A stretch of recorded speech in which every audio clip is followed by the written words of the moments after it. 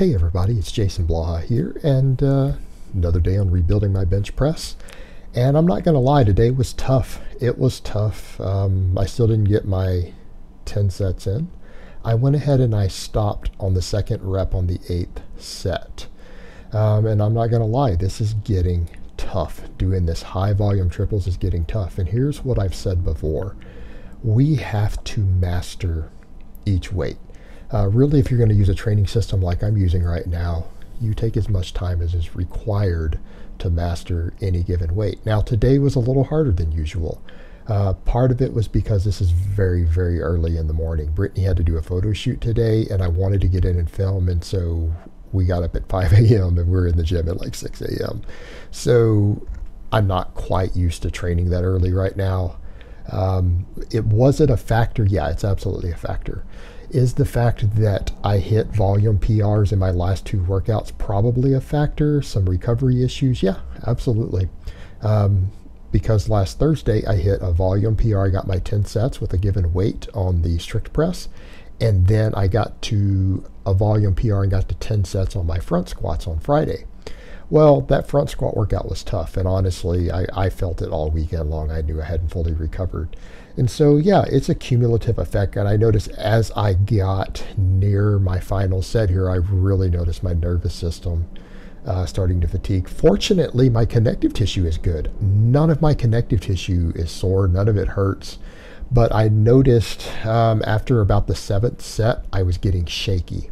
And you guys know what I'm talking about, like when you deadlift heavy, how your hands get shaky afterwards. I noticed it today. And so here's what's going to happen. I'm going to need to master this weight. I'm going to need to just keep pounding away with 275 until I can get good pauses and get to 10 sets. I know that I haven't mastered this weight yet. I knocked 265 out in one workout. You know, I spent 1 week with 265 and I got straight to 10 sets and jumped straight to 275. All right, truth be told, I probably should have done a 5-pound jump. I probably should have went to 270 instead of 275 at that point. Because that's as fast as my bench is going to come back up on rebuilding it after not doing it. This is basically where my strength is. What I'm doing now probably puts me at about a 320 to a 325 max on my close grip. All right, that's acceptable. That's acceptable for now. Not in the long term. I want to get it a lot heavier than that. But I'm now at a point to where I'm going to see a normal progression pattern on my bench. In other words, I'm going to progress slowly like a normal advanced lifter now. That's just reality of it. And I'm going to have to live with that. And that's going to basically mean coming in and beating it out day after day, mastering this weight until this weight no longer feels heavy. Because, you know, if you're trying to do multiple triples with a weight, it should never feel heavy on your first set. And mine did feel, it felt a little heavy on my first set today. That's reality. That's reality. I'm now working with a weight that's appropriate for me, and it's a lot harder. And particularly to come in this early, it was tough. It was tough. And I knew that I was there when I racked it after 2 reps on that 8th set, and I went to do close grip. Or not close grip, I went to do skull crushers, and they were hard. They were really hard. My triceps were just done. My peripheral nervous system is done. And I'm almost worried tomorrow because my lower back is still fatigued. I may not be able to deadlift tomorrow. I was going to go back to conventional deadlift.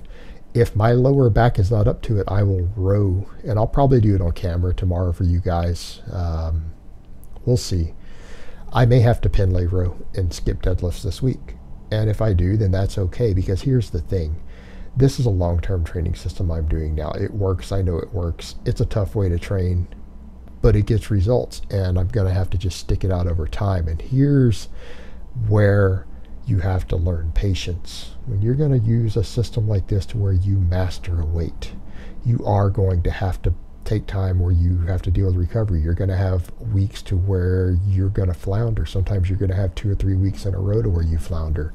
That's where the accessory work comes in. All right, what I'm going to have to do on this bench press, here's the strategy. All right, I'm increasing my weight next overhead press day because I hit a volume PR. That leaves me more room to do tricep work. If I build up my strength and strength stamina on my triceps, it will eventually catch my bench press up. As I improve at my overhead press, it will catch my closed grip bench press up. It'll all add up over time. But in the meantime, I'm going to have to just keep hammering away with 275 until it doesn't feel heavy anymore. Now, what do I expect in the long term at this point? Honestly, I will be happy at this point forward if I can just add 5 pounds to the bar every month. In other words, for my normal work sets, if I can get to, say, the 275 in only 4 workouts, get to 10 sets, and then go to 280 and only take 4 workouts to get there, that'll be acceptable.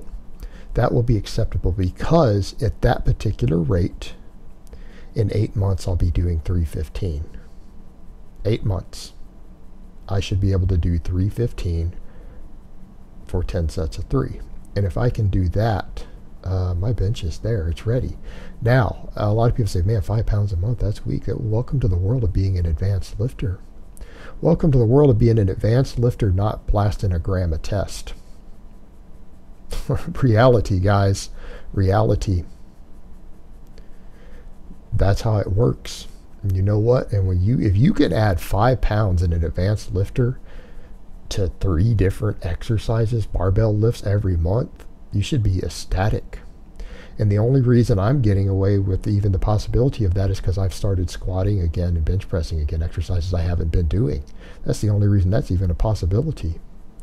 And at a certain point, I'm not going to be able to deadlift the way that I've been deadlifting. I'm probably only going to deadlift once every 2 weeks, and I may have to do pin lay rows for my deadlift day every other week so that I can focus more on this bench and squatting in order to get the training loads that I need in for them to continue to progress. And that's okay because I can build my deadlift, training it for 7 to 10 sets once every 2 weeks. I can actually build my deadlift that way as long as the accessories are there and I'm getting stronger on the other exercises. I can totally do that. In fact, I did mostly just lighter deadlift for 6 months, and I came in and started repping over 500 again like it was nothing. I didn't touch over 405 on my deadlift. From the time I did that 500 for 7 back for me kind of celebrating turning 40, until the point where I started training in here on camera again, I didn't touch over 405 more than one time,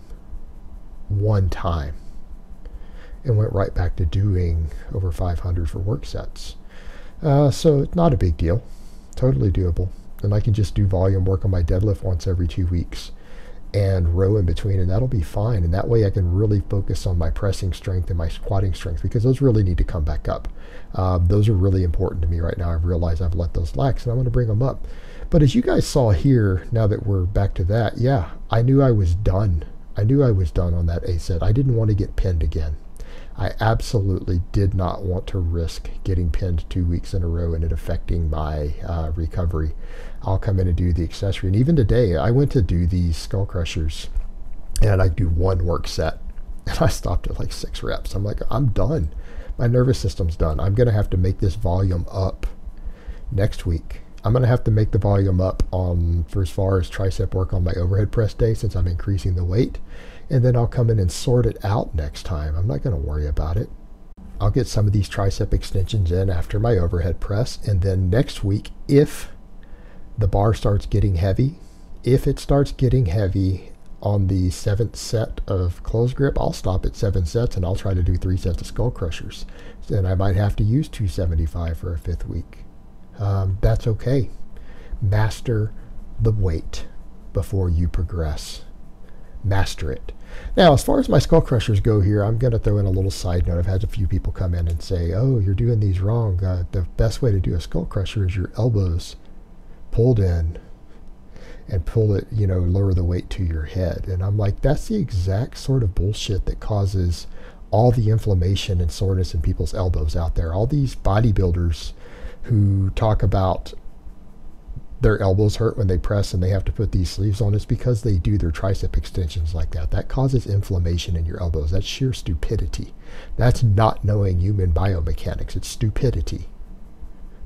That's what it is. And I can't afford that, guys. I'm trying to build my bench press and my overhead press. I can't afford connective tissue inflammation in my elbows. All right, that is not an option.